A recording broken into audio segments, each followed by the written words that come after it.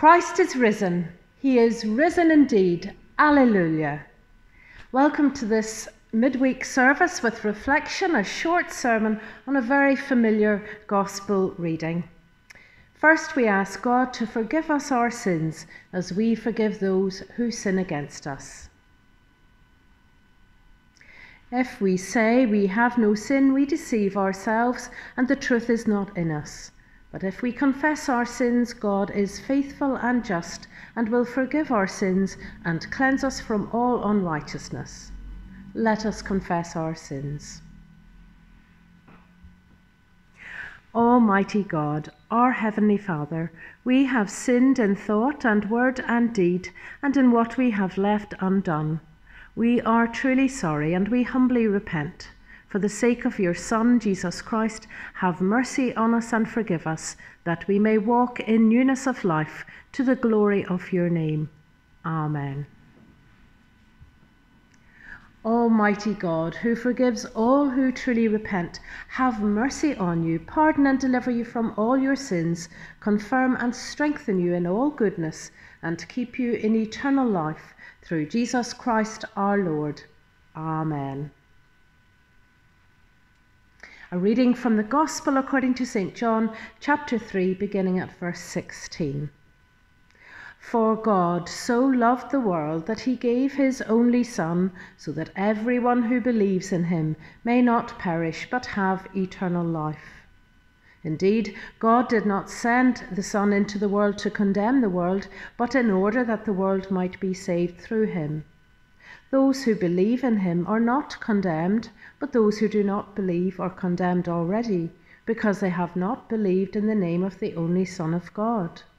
And this is the judgment, that the light has come into the world, and people loved darkness rather than light, because their deeds were evil. For all who do evil hate the light, and do not come to the light, so that their deeds may not be exposed. But those who do what is true come to the light, so that it may be clearly seen that their deeds have been done in God. This is the word of the Lord. Thanks be to God. May all my words be in the name of God, Father, Son, and Holy Spirit. Amen. This is perhaps the most well-known and quoted of all Bible verses, John 3:16, that is. It's taught in Christian homes to infants on the knee and to our school and Sunday school aged children. God so loved the world that he gave his only begotten Son, that whosoever believes in him should not perish but have everlasting life. That's possibly the version that you learned as I did as a child.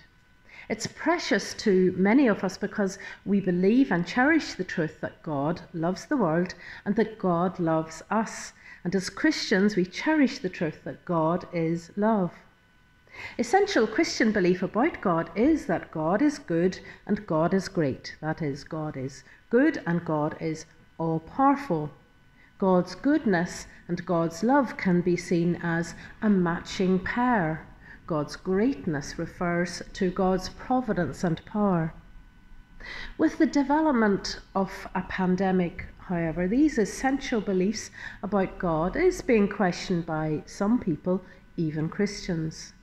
The pandemic and the personal experience of suffering, pain, and loss causes some of us to question. It's the perennial question, actually, why does God, great and good, allow suffering? Theologians call this question the problem of theodicy, that is, the justification of God in the face of suffering and evil in the world. We human beings, with all our inherent flaws, evils and selfishness, rightly hesitate to even ask such questions about God, but strangely the Bible, our primary written source of knowledge about God, gives us permission to ask even the toughest of questions, questions which are asked, for example, in the Psalms and the book of Job, or implied in the book of Ecclesiastes. The Bible gives us permission to bring to the Lord all our questions, doubts, and fears, even those questions which could seem impertinent to us and which we know may rightly evoke from God the response that Job received to his questioning of God. Were you there from the beginning of creation and the world? Do you know the full story, in other words, of the world as God knows it, God the Lord? Who are you? Who am I to question God? We would be left speechless in the presence of God's power and superiority were it not for the fact that alongside God's greatness stands the evidence of God's great and wonderful love in Jesus Christ, God the Son of God, who loved me and gave himself for me. One scholar, Caroline Lewis, asks then why there is a range of reactions towards this verse, John 3:16, this most famous verse in the Bible. She's far from alone in recognizing that this Bible verse is often taken out of context and that it's sometimes used or misused in some quarters of the church. How so? Well, it would seem that the issue has arisen as the verse has become detached from its context of a nighttime visit by a curious and nervous religious leader. Nicodemus could well have been disillusioned about the religious belief he represented in the face of the hatred and hostility he saw unfolding before him in his own community, as this self-appointed teacher and rabbi Jesus was being steadily persecuted and lovelessly pushed onwards towards his end. Nicodemus had questions which he needed answers to. He needed the reassurance that Jesus gave him that in spite of being so poorly represented by some religious people, nevertheless, God loved the world, and the evidence is in the giving of himself in his Son and representative Jesus Christ. Greater love has no one than this, that he lay down his life for his friend.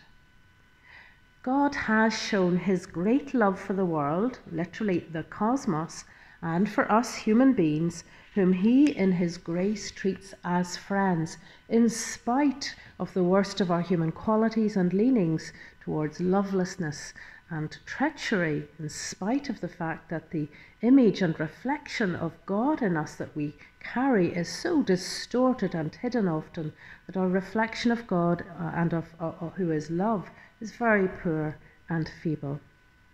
But God so loved the world. God so loved the world that he gave his only begotten Son. It's a first word to Nicodemus, first and foremost. Nicodemus, a privileged religious leader then, needs to hear that God loves the world and God loves him.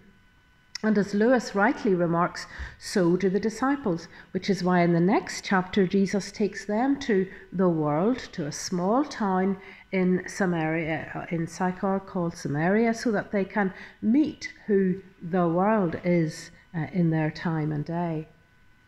In the disciples' context, as Jesus was showing them, the world was the Samaritans. Samaritans who were the world which God loved and gave himself for in his only begotten Son. Samaria, populated mainly by people who didn't believe what the disciples had been taught to believe about God, about the Messiah, and about future events, these were the people, according to Jesus, whom God loved, as well as the disciples. How shocking that God should love people who are not like us, who don't think like us, and even who are our enemies. This is the heart of John's Gospel, both in chapters 3 and 4, and it's the heart and soul of the Gospel full stop, which we have inherited and treasure, the Gospel of the love and grace of God, shown in the giving of himself in Jesus Christ, God the Son, God incarnate, the Son of God, who loves me and gave himself for me. If we, like Nicodemus, are doubtful or disillusioned by what we see around us, this word is for us too. For God so loved the world that he gave his only Son, so that everyone who believes in him may not perish but have eternal life. This verse should be heard as divine assurance and an invitation to receive God's love and to participate, to take part in spreading the gospel of God's generous love, which is for everyone. John 3:16 and this whole discussion between Jesus and Nicodemus confirms to us, as the writer and preacher Meade Stamper puts it simply and well, that God's intention for the dark, confused world is not condemnation, even when it lifts up the Son and crucifies him. On the contrary, in that moment especially, the Son will be the Saviour of the very world that does not know him. How then are we to respond to this gospel? Perhaps best in fresh repentance and with a fresh expression of personal faith with the words of the Apostles' Creed. I believe. I believe in God, the Father Almighty, creator of heaven and earth. I believe in Jesus Christ, God's only Son, our Lord, who was conceived by the Holy Spirit, born of the Virgin Mary, suffered under Pontius Pilate, was crucified, died, and was buried. He descended to the dead. On the third day he rose again. He ascended into heaven. He is seated at the right hand of the Father, and he will come again to judge the living and the dead. I believe in the Holy Spirit, the Holy Catholic Church, the communion of saints, the forgiveness of sins, the resurrection of the body, and the life everlasting. Amen. Let us pray.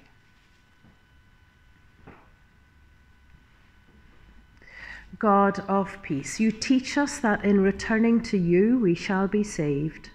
By the power of your Spirit, lift us to your presence, where quietness and confidence shall be our strength, and where we may be still and know that you are God, through Jesus Christ our Lord. Amen. The Collect of the Day. Almighty Father, you have given your only Son to die for our sins and to rise again for our justification. Grant us so to put away the leaven of malice and wickedness, that we may always serve you in pureness of living and truth, through the merits of your Son, Jesus Christ our Lord. Amen. Our Father, who art in heaven, hallowed be thy name. Thy kingdom come, thy will be done on earth as it is in heaven.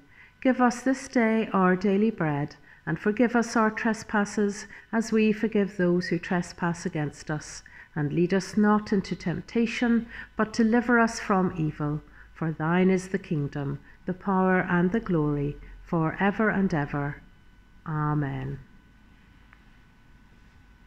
The peace of God, which passes all understanding, keep our hearts and minds in the knowledge and love of God and of his Son, Jesus Christ our Lord. And the blessing of God Almighty, the Father, the Son, and the Holy Spirit be with us and remain with us always. Amen.